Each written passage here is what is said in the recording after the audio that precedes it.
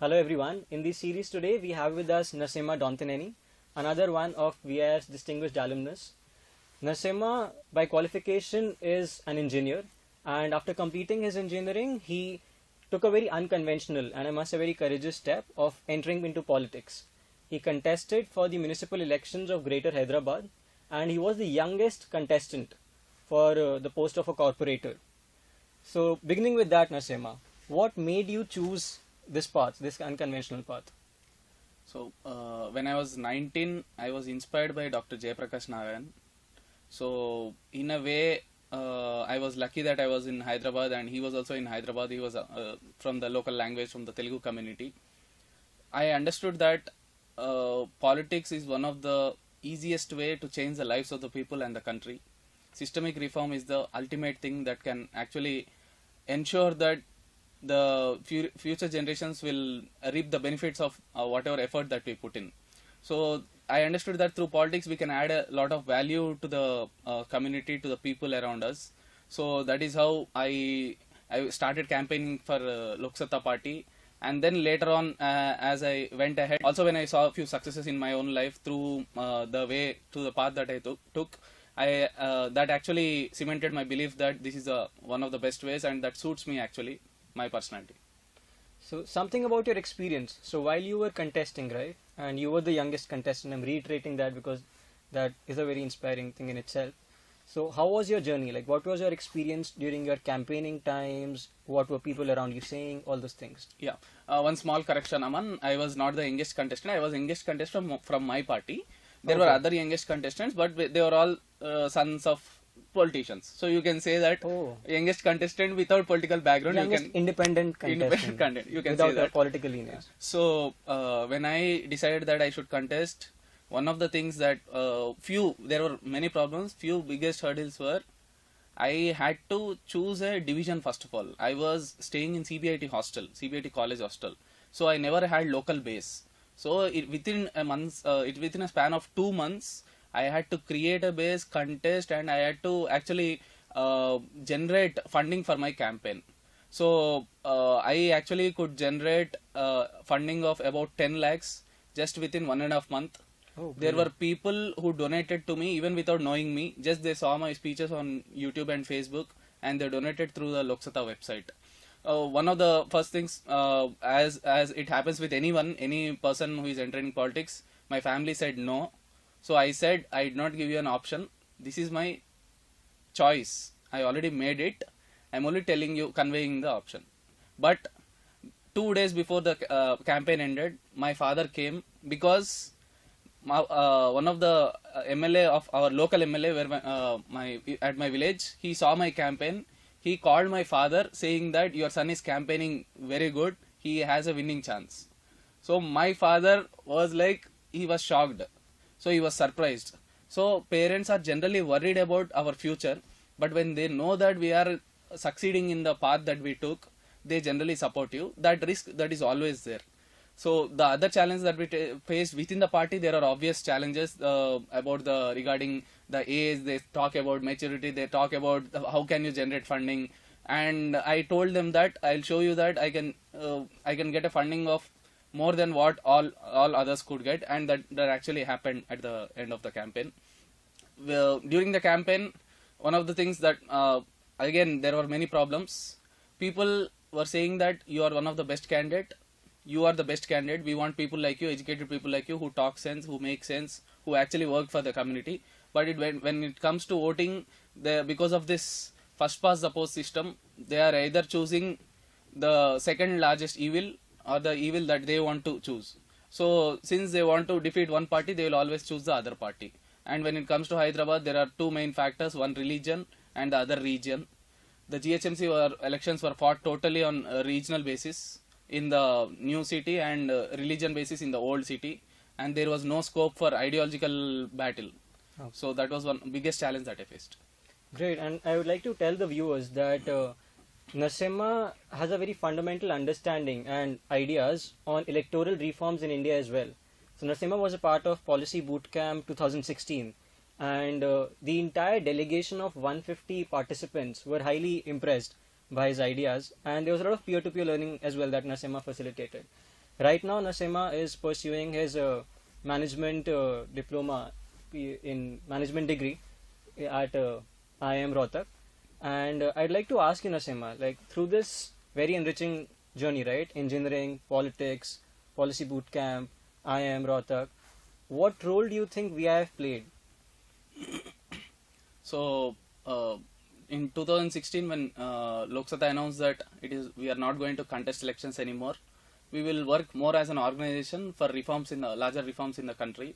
So I did not know what to do, because those reforms, by saying that we work as an organization, it only meant that there will be only 4 or 5 people who would be working, and the rest had to choose another path or just be a bystander. So I did not want to be a bystander. So one of my friends suggested that why don't you attend Policy Bootcamp and see what are the options available in this space.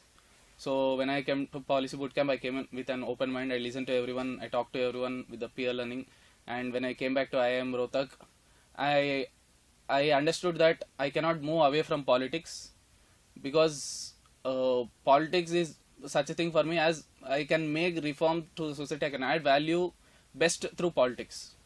So in the meantime, I was figuring out what else can I do. So we actually proposed a policy club in the college, and now we are starting a campaign against the proposed amendments to Prevention of Corruption Act, the Section 17A, Section 8.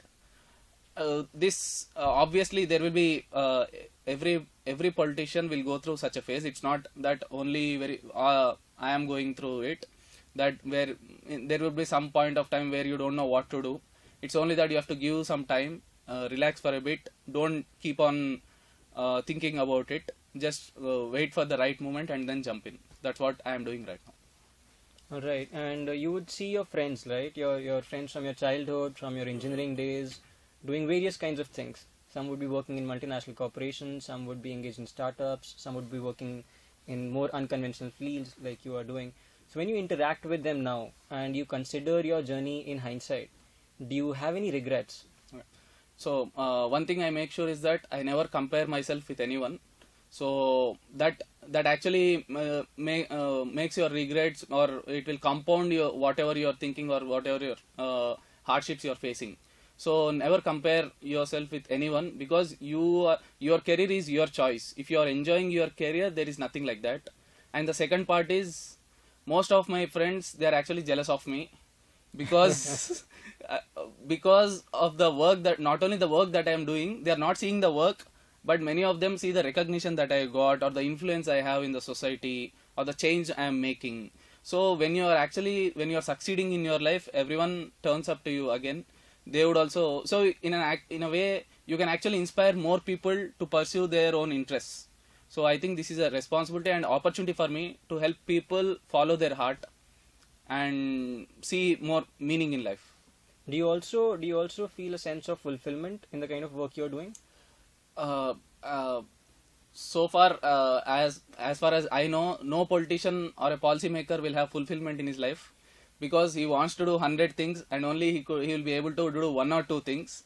So in that way, I need to do a lot of things. But when I compare myself with yesterday, how I was day before, I'm able to bring in more change or influence more people or add more value. So in that sense, I'm actually moving in the right direction. And what next? Like, you've been very unpredictable with your choices, right? Okay. Again, engineering, Okay. politics, MBA, from one of the best colleges in the country right now. Okay. So what can we expect Narasimha to do next? That I'll leave it to the people. If the people decide, whatever people decide, I'll be doing that. This is a standard political response.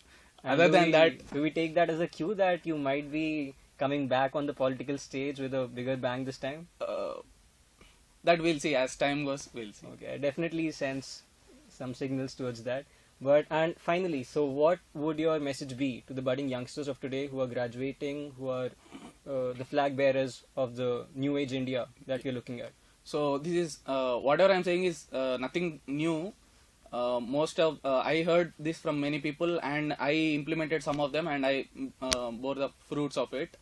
From that little experience, what I would suggest is that take calculative risks. don't regret later. So what I would say, if you know that you cannot handle your parents or family well, or if you know that you will actually regret your decisions later, don't go entirely with your own opinion or interest. Take their opinion, take their what they want you to do. But if you know that you can be independent, you can, if not today, you can convince your parents, your relatives, your family later, or if you'll never regret the choice you make. So then I think you should pursue your interest, and that is how you can add more value to yourself and to the society around you, and that is how you can actually reach your potential. So that is what I want to say. One more question, Narasimha. So from coming from someone who's observed the political landscape, especially the changing political landscape of the country very closely, do you think there is actually a fundamental change going on at the ground level, which makes it more open for younger people to enter into politics, or for people not coming from traditional political families? So I would say politics is a reflection of society. So politics cannot be totally separated from the society. As the society keeps changing, the politics is also keeps changing. So as the number of educated people is going up even in the rural areas, when the educated come to politics, and when people are actually, when the media is very active, it becomes difficult for politicians to stay away from the public. So in that sense, I can see a lot of change happening on the ground level. So we should only want an accelerated change. This is not sufficient to where we want to go. We want it to accelerate in some form. Definitely, and wishing you all the best for your future. And it's a pleasure to have Narasimha as one of our distinguished alumnus. It's a moment of pride for us.